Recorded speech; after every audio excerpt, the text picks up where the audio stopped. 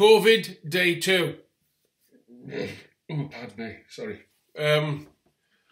We woke up at, what was it, 10 to 5 this morning, something like that, 10 to 4, can't remember now. Not feeling very well at all, so I took a couple of cocodamol, and that took the temperature down and made me feel a bit better, and I actually fell off to sleep again for 3 hours, because it's 8:30 in the morning now. How do I feel? Well, the worst thing I think you can do is to go online and look for information, because talk about contradictory, hellfire. And I've read this morning that blood thickening now, and blood clots are becoming an issue. Yeah, thank you very much. My throat is swelling. It's like swallowing a golf ball every time I swallow. I'm getting a temperature. I've just taken Brufen now, because I don't want to take, all the time cocodamol. I read that you can actually take Brufen, which is okay. So it's worrying.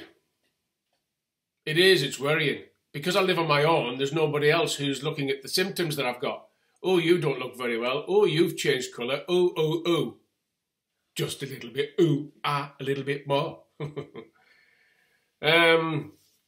So I don't know, is the answer. I'm certainly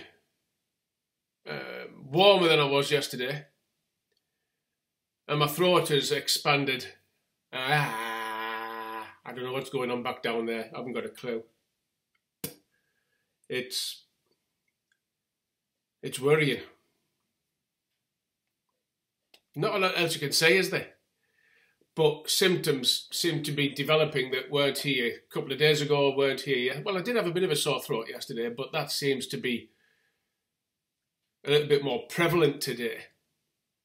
People are saying do some exercise.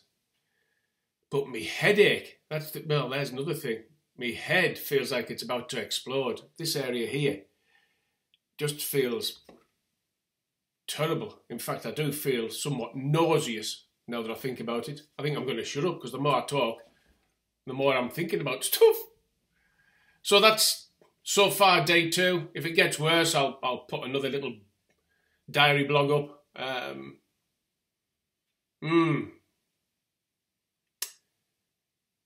Let the fight begin.